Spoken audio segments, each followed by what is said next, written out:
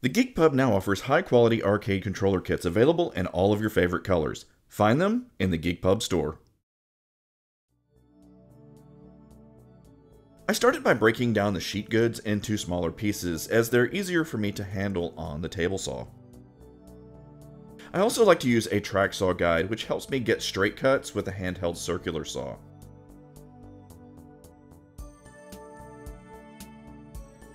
Then on the table saw, I cut the pieces down to their final dimensions. If you don't have a table saw, don't worry. You can make this arcade with all handheld tools. After cutting the parts down, I took a second and labeled each one so that I can keep track of them easily. I started cutting down what will be the base of the arcade. To make this look nice, I put 45-degree miters on them, but that's purely optional. The two side pieces get a decorative cutout on them. To make it easier, I taped the two parts together so that I could cut them out at the same time.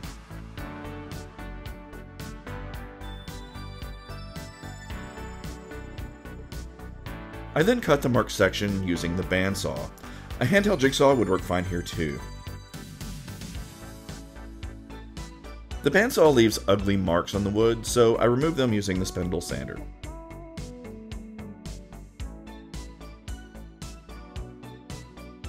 All that's left for the base is a little glue and brad nails.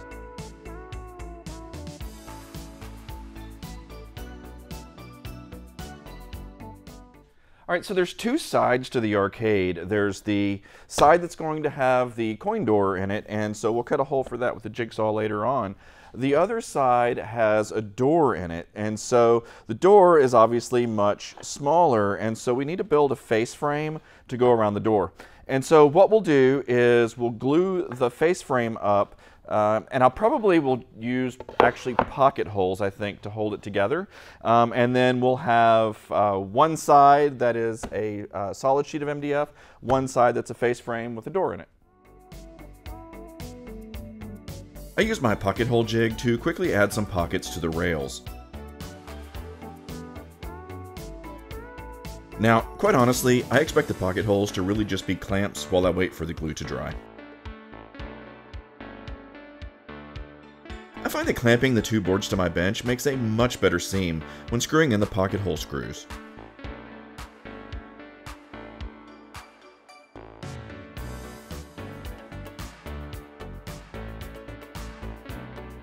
And that's it, a completed face frame that our door fits into nicely.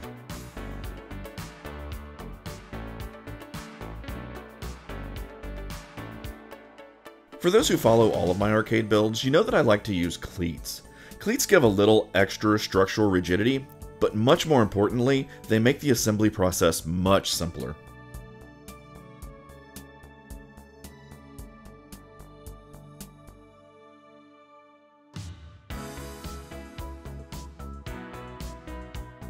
I used some spacer blocks so the base would sit level, and then started assembling the cabinet.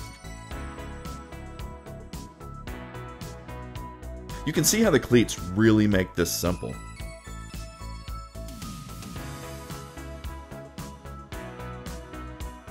With everything lined up, I started adding glue and brad nails to complete the assembly. Brad nails are like little clamps that hold things in place while the glue dries. If you don't have a nailer, no big deal. You'll just need to wait about 30 minutes for the glue to dry before moving on.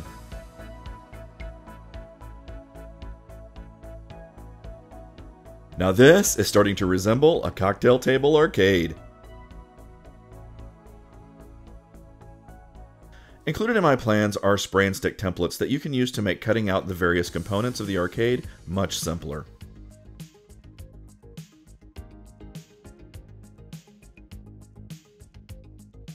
I like to double up the pieces when there are duplicates and make two at the same time.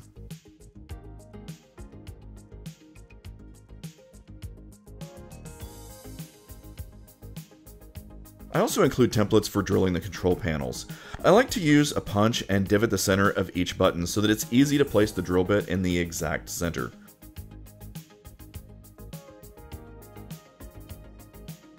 I prefer to use Forstner bits when drilling these out, but paddle bits from Home Depot will work fine too.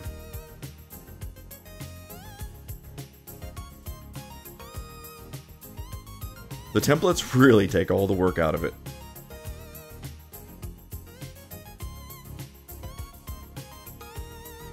There are several sections of the arcade that need to have T-molding slots added.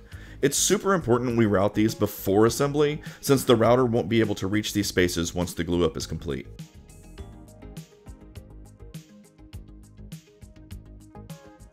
Next I went to work building the two control panels. I used the same method as the base, using cleats, only smaller.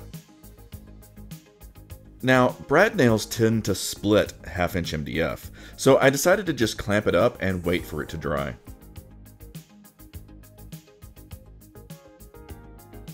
With the glue dry, I went to work routing out the T-molding slots. Again, this must be done before gluing them to the arcade, as the router will not reach later. I went to work cutting out the slot for the coin door. I used the jigsaw for this operation.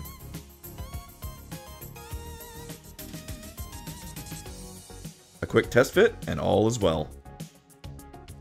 Before gluing on the control panels, I wanted to have some access ports behind them. I used the jigsaw to cut out a 2" slot behind where they will glue on. Then I added some glue, lined them up carefully, and then clamped them in place.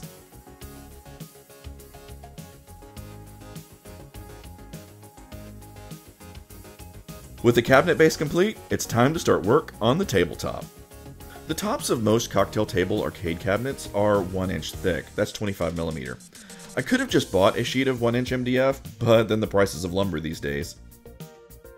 Instead, I decided to cut down 2 1/2" thick pieces from the 1/2" MDF that I had already had on hand.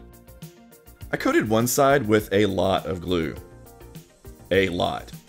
I then sandwiched them together, clamped them up, and let them dry overnight. The next day I trimmed it down to the final dimensions and attached a giant template.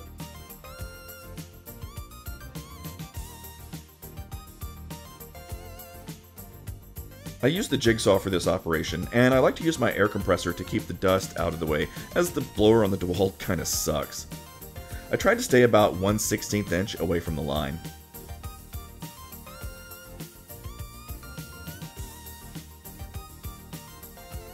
I then used my orbital sander to remove the jigsaw marks and bring it down to the line.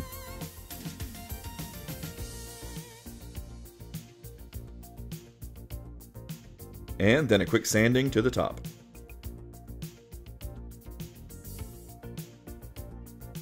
With all of the construction complete, it's time to give it all a nice coat of paint.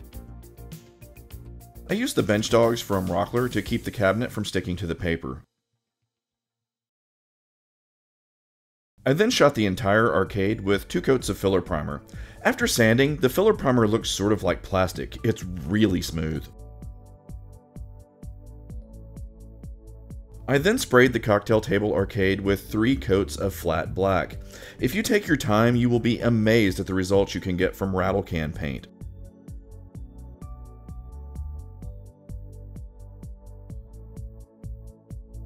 I began installing the T-molding. I decided this arcade was going to be black and yellow, Geek Pub colors. The smaller T-molding goes on pretty easy. The larger T-molding generally needs a rubber mallet to persuade it into place. In places where the corners are really tight, you may need to notch the T-molding to make it fit properly. We have an entire video on T-molding tips and tricks if you haven't seen it.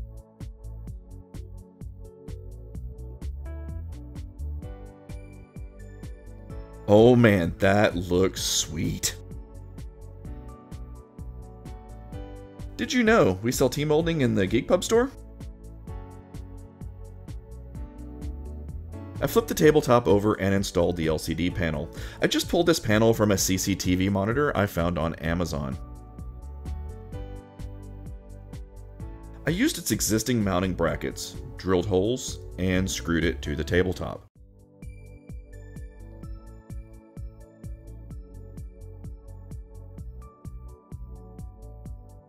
Now, we're in the home stretch.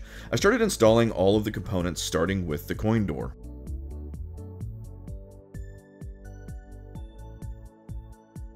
The joysticks just screw into the back of the panel. There are templates in the plans for drilling these holes.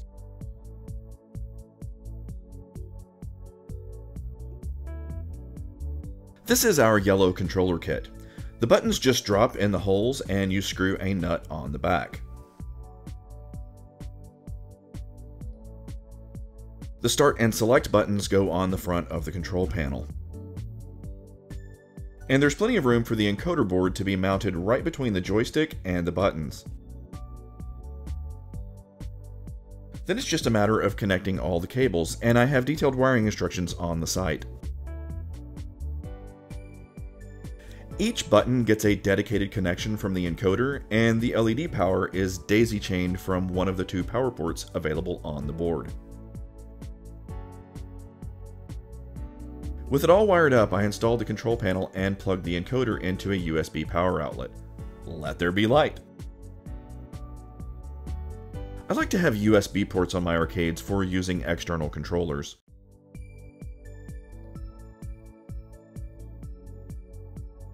On the side of the arcade, I installed an IEC C14 power connection that is both fused and switched. To install the tabletop, I use these little L brackets from the hardware store to allow it to be removed later should the monitor ever need to be replaced. Okay, rather than trying to show how all of this goes together step by step on camera, I thought that would be rather monotonous and boring.